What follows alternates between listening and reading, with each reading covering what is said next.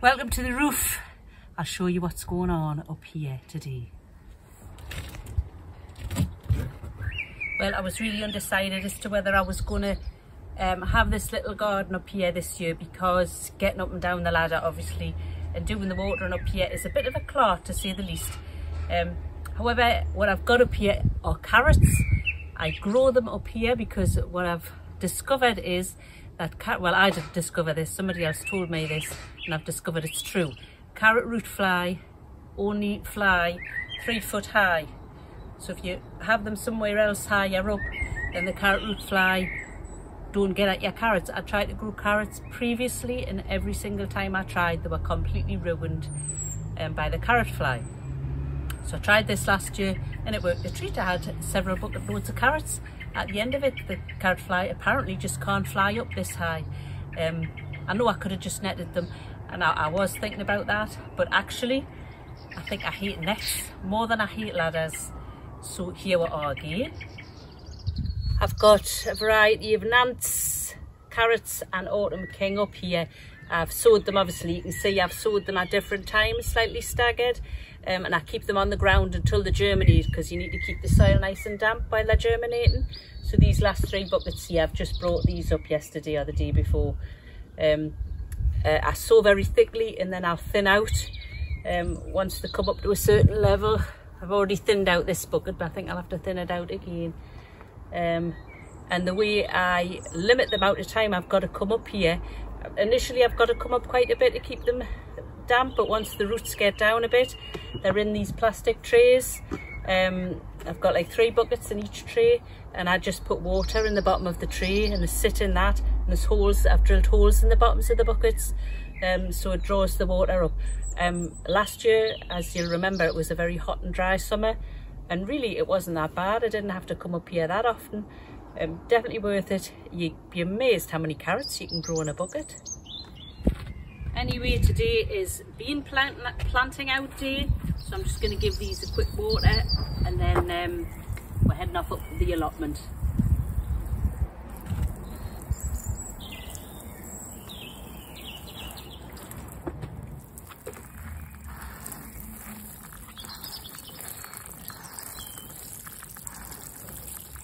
This is the patch where I am going to be planting the beans.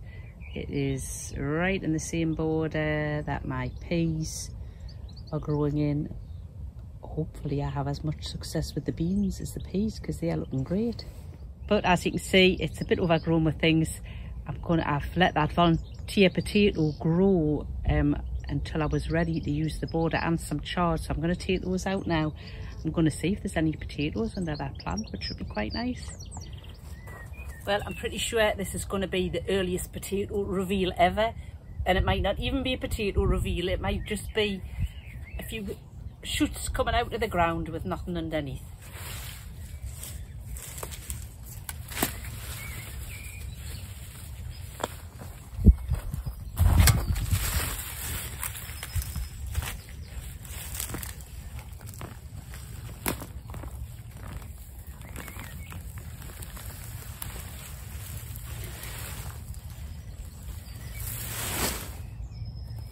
Yeah, that's pretty much what I expected. Look at that, that's the seed potato. That's good, nothing wrong with that. I could still eat that, they're still rock hard. But they're the seed potatoes that I've forgotten in the ground last year. And this is what I was expecting to get, these lovely little teeny mini potatoes, and they're going to be delicious. A little bonus crop, eh?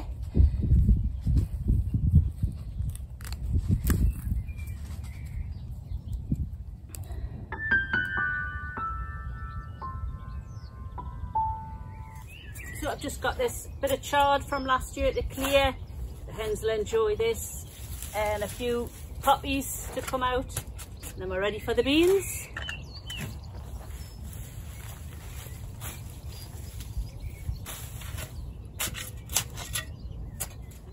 just going to pinch some of these little chard leaves to go in my salad for lunch. Need to eat before I start planting these beans, re-energise.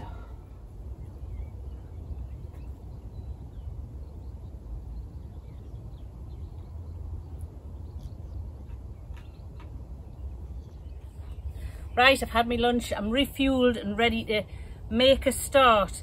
As you can see, I've got a veritable sea of beans here. Quite a few different types. I've got runner beans, Scarlet Emperor and a white variety which I cannot remember the name of. I've had not fantastic germination with the runner beans last year and this year. I think actually it's those white beans which I can't remember the name of, don't germinate that well. I've got another tray at home which I may use. They are still in the greenhouse at the minute though. So yeah, runner beans, white and red. I've got Selma zebra beans which I grew last year. I saved the seed. They're like a French bean style, like a dappled pod. What else have I got? This one, this is French beans, a variety called Abundance. And these are another French bean called Lazy Housewife. And this tree I've got more Selma zebra beans. I've got Pongo beans of Bill and Val. And I've got Isabel French beans. Seems like I've only got one of those that's germinated, but plenty to be going on with.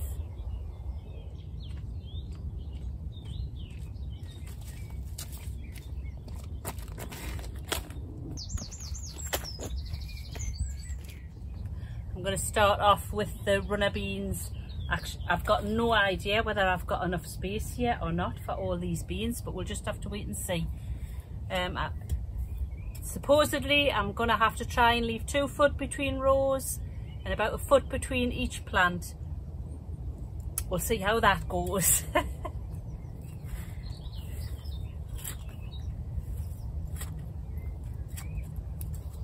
As you see, these are well ready to go in the ground. They're already 18 inches tall, and I really should probably have the framework in first, but it's not going to happen today. It's too hot, too sunny.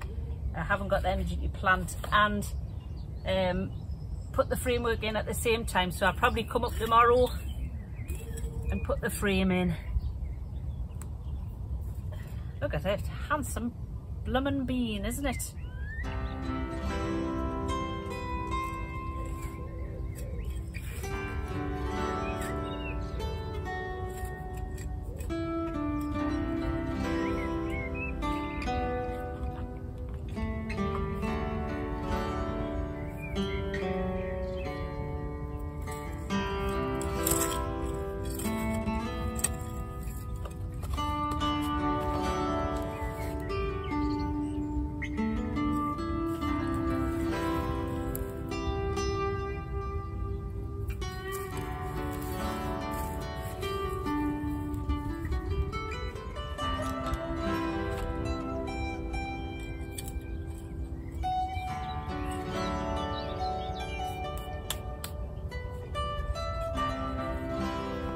Okay, this is the Lazy Housewife French bean. I've got to plant them 6 inches apart, and apparently they say 3 feet between rows, but there's no way I'm doing that because I wouldn't have any room for anything else.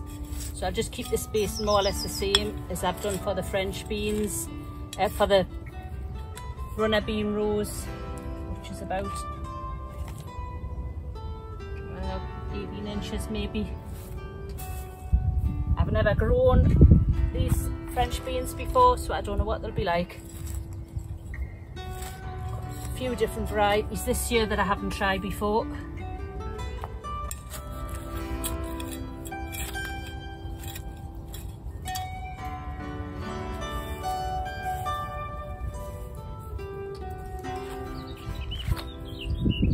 Going in with these Abundance beans now. These are quite a lot smaller. Not sure why that is.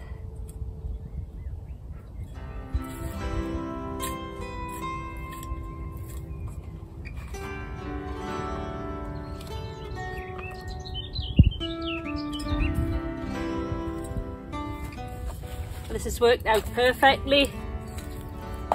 My last row is the pongos that Bill and Val sent me. I'll get these in here.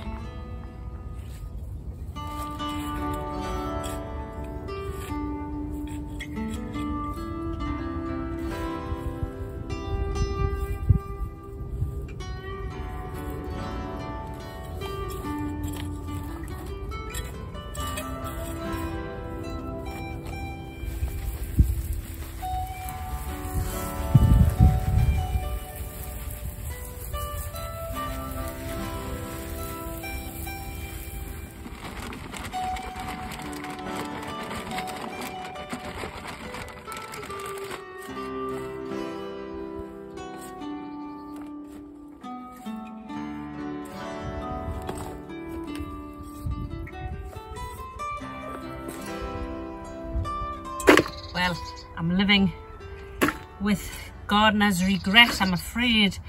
A couple of weeks ago I planted out the courgettes. No, it wasn't the courgettes, it was the squash. And I put 12 into one border and I knew it was too much. Anyway, I can't stop regretting it. It's tormenting us. So I'm going to take some of them out, I'm going to thin them out a bit and I'm going to put them into these buckets. This is the border in question. As you can see, it looks absolutely fine at the minute, of course, but we all know how big the squash plants get.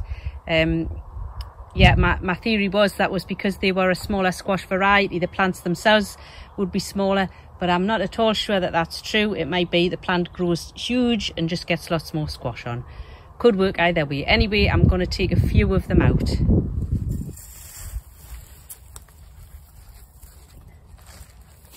I haven't been in long, so they haven't grown many roots.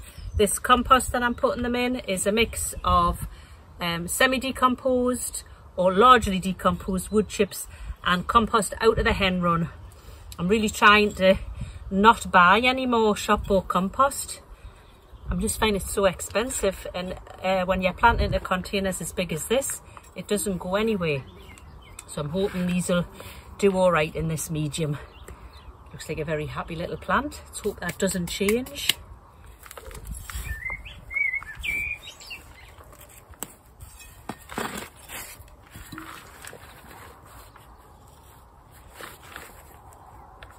Right, I've taken 3 out, which doesn't really seem a lot, but actually it looks much better. They're all about 1 metre apart now. And that's all I can bring myself to take out this time. I've got this one bucket left, so I've got masses of spare tomato plants. I'm just going to put one in here. I've been putting lots in pots at home in the back garden. I think I had about 40 odd tomato plants. Yeah, far too many. But there's always a way to get them in the ground if you try hard enough. There we go. You know, I might do them as well. I usually put flowers in those old buckets, but I think I'll stick a tomato in each of them. Well, I think my regret has been assuaged somewhat after doing that.